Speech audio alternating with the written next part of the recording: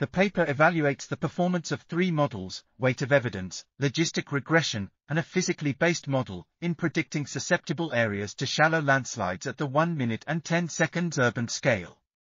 While all three methods produced statistically comparable results in terms of success and prediction rates, the area under the receiver operator curve showed that statistical models were more accurate, 88.7 and 84.6% for LR and WAFE, respectively, than the physically based model, only 69.8%.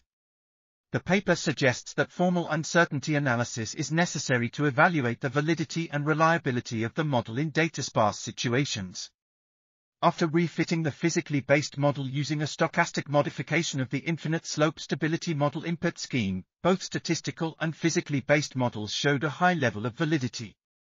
The paper concludes that statistical and physically based modeling may play equally supportive roles in landslide hazard assessment in urban slope analysis where a physically based diagnostic is necessary.